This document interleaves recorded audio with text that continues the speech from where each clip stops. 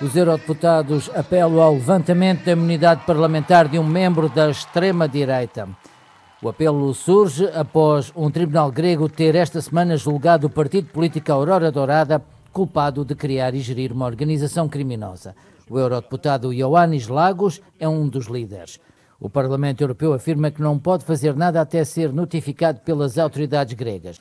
Alguns eurodeputados gregos sugerem a suspensão de direitos do líder da extrema-direita. Trata-se de uma decisão importante e Pavlos Fissas foi um símbolo e uma advertência para todos. Um símbolo que mobiliza todas as forças liberais democratas da Europa. O presidente Sassoli tem que tomar uma decisão simbólica que leva à exclusão de Lagos de todos os processos democráticos.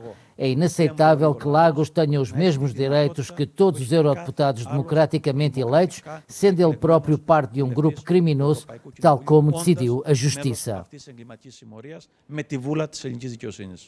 O presidente do PPE, Manfred Weber, enviou igualmente uma carta oficial ao presidente do Parlamento. Weber pretende uma investigação à conduta de Lagos na sequência de mau comportamento na sessão plenária do mês passado. A investigação poderá acarretar penalidades, incluindo a suspensão de alguns dos seus direitos enquanto eurodeputado. No entanto, a extrema-direita continua em ascensão na Europa. Será possível inverter esta tendência?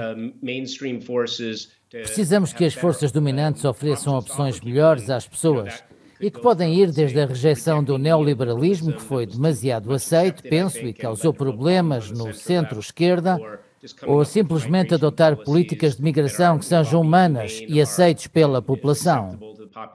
Precisamos de respostas mais eficientes, vindas do centro, mas penso também que os líderes europeus devem estar preparados para enfrentarem estes regimes quando estes alcançam o poder, interrompendo os financiamentos, porque na realidade estão a crescer com fundos europeus.